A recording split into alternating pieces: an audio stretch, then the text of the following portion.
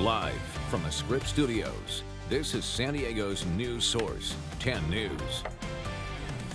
We begin tonight with breaking news out of Escondido, where a luxury car plowed into an apartment complex with a family sitting just feet away. Good evening, I'm Kimberly Hunt. And I'm Steve Atkinson. That situation took a dramatic turn when the driver of that car got out and tried to run. It happened in the 500 block of North Dade Street. 10 News reporter Dan Haggerty joins us live from the scene with what happened to the driver when witnesses caught up to him. Dan. Yeah, witnesses say the people, neighbors living near here attacked that driver. Police pulled out of here just a few minutes ago. This is the apartment complex behind me. You can see the boards up right now. It may look like a quiet scene right now, but when you take a look at this video, you'll see just how hectic it was. And then all of a sudden we felt like it was an earthquake. 8-year-old Karina was at home doing schoolwork when this car crashed through the wall of their first floor apartment complex, nearly hitting her sister.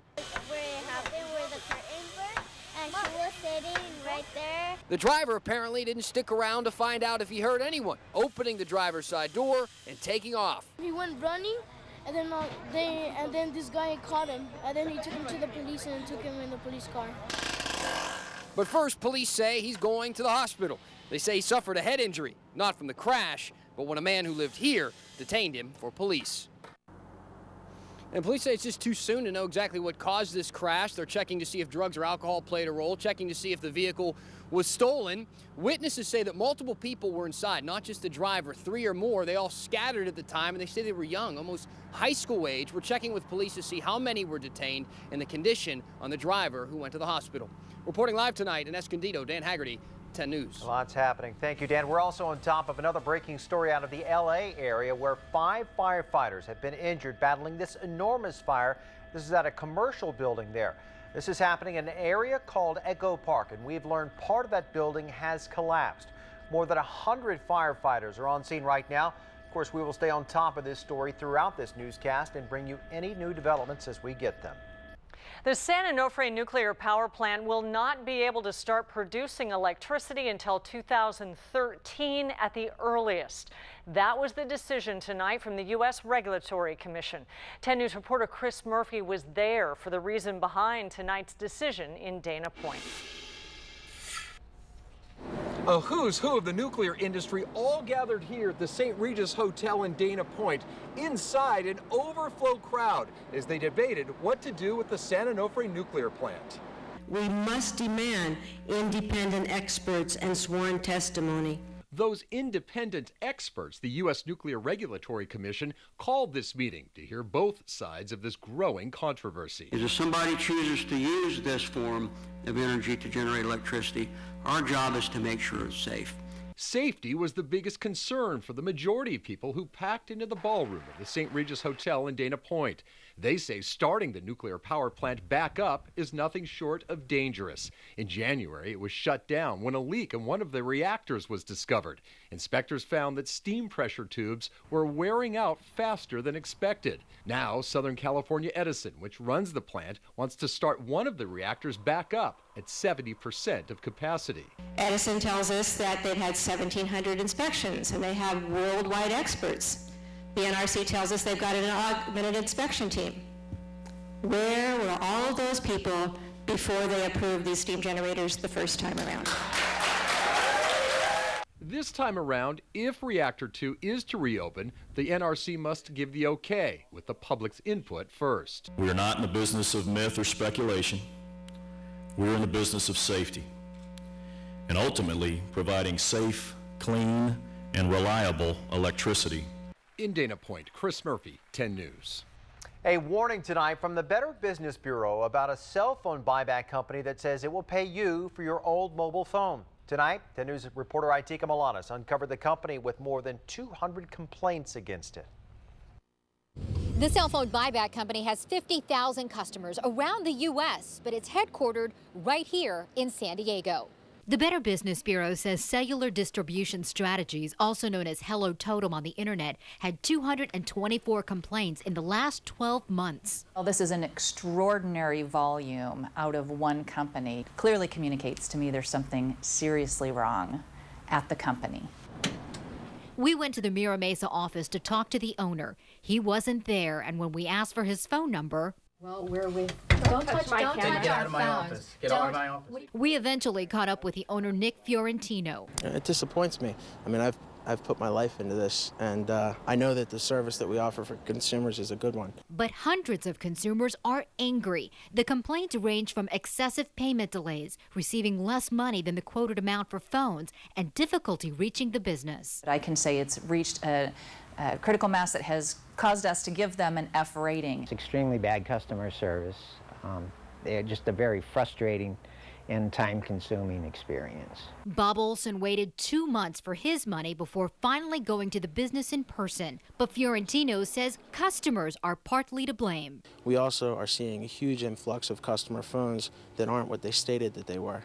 Other factors he says are out of his control are slower FedEx shipping times and a sudden surge of phones since the release of the iPhone 5.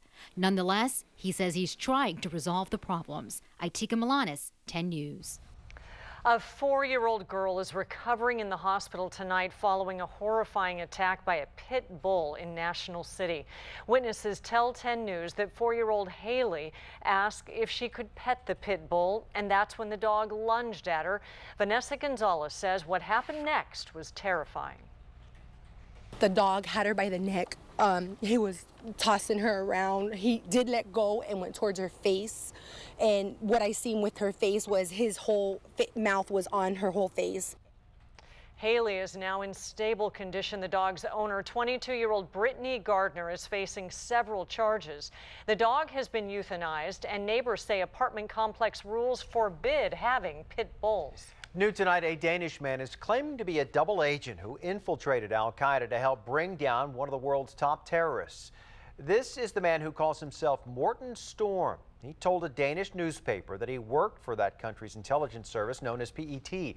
He says he later worked so closely with the CIA that President Obama knew his name.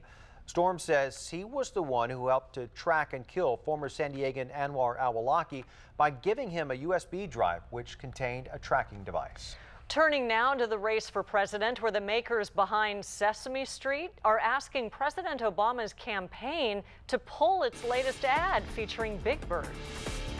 Bernie Madoff, Ken Lay, Dennis Kozlowski, criminals, gluttons of greed, and the evil genius who towered over them. One man has the guts to speak his name. Big Bird, Big Bird, Big Bird. Well, the people behind Sesame Street say they do not endorse presidential candidates. The Obama campaign says it will take the request to pull the ad under review. There is a little bit of good news tonight when it comes to gas prices around San Diego. We just checked, and the average price per gallon today in the county is $4.70. That's down 1 penny from yesterday's average, but it's worth looking around. We found at least 2 stations selling gas for $4.35 a gallon. To find the cheapest gas in your area, go to 10news.com and click on traffic and look for gas prices.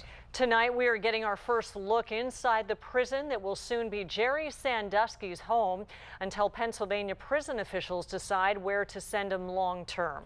These are pictures from inside the Camp Hill prison. Sandusky will be held alone in a cell for the next month. Then he will be transferred to another prison where he won't be eligible for parole until he's 98. An emotional day in court today as a man convicted of killing his soon-to-be ex-wife learned his sentence. 43-year-old Mel Marabante sat and listened as his former mother-in-law told him, "My heart, quote, my heart is broken forever. I will never recover from losing her, and it sickens me to call you family." Marabante apologized and then was sentenced to 80 years in prison. We just checked, and the current death toll from a nationwide outbreak of meningitis remains at 11 tonight. 119 people are now sick from the virus linked to a steroid pain injection. It is believed as many as 13,000 people may have received the injection from a tainted batch of medication. The outbreak affects 9 states, including California, and there are still no reported cases in San Diego County. We have learned tonight that a 40-year-old note found in an old film canister in the Sierras was written by a San Diegan when he was just a boy. 69-year-old Larry Wright found the note on a remote peak high in the Sierra. Now, when he opened the canister, he found the writings from a then 13-year-old San Diegan. He began looking for him, and he found him right here. San Diego Superior Court Judge Tim Taylor. Taylor's father saw his son's story in the newspaper. Tim, you're not going to believe this. You're in the paper for a note you left 40 years ago on some mountaintop up in the Sierras. Taylor says he still remembers the day he left that note while on a Boy Scout backpacking trip, August 17th, 1972. Still remembers the day. I'm still waiting for that message in a bottle that I threw out in the ocean years and years ago. Hasn't come back. Yeah, it pays to be a Boy Scout. Yeah. You know, so many lessons learned there. There's still more news to come. New tonight, this man is lucky to be alive, stepping out of his car moments before it blew up. But there's someone inside, how he frantically pulled her to safety. Plus, a local father angry over what he says his daughter was allowed to buy for her school lunch. Then how this cat became an unlikely hero for a small dog. You'll really notice a change in our weather tomorrow. A thick marine layer may wring out some patchy drizzle early on, but mostly cloudy at the coast all day. Inland, partial sun by lunchtime with temperatures topping out at 73. Coming up, when and where the approaching storm will have the biggest impact. Then on Nightline, the latest on the search for that 10-year-old Colorado girl who vanished on her way to school.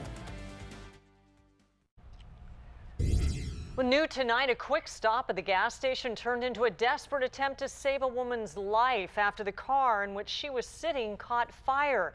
You can see the car suddenly ignite. Look to the far right of your screen, almost out of view, where a man ran around to the passenger side door and pulls his wife from the car. She survived, but is being treated for severe burns. Wow. The FBI is looking into whether the kidnapping of 10-year-old Jessica Ridgway in Colorado is related to another kidnapping in Wyoming on Monday. That 11-year-old in Wyoming was eventually freed after being held by an armed man in a white van. Today, this new video of Jessica was released showing her playing with the family dog.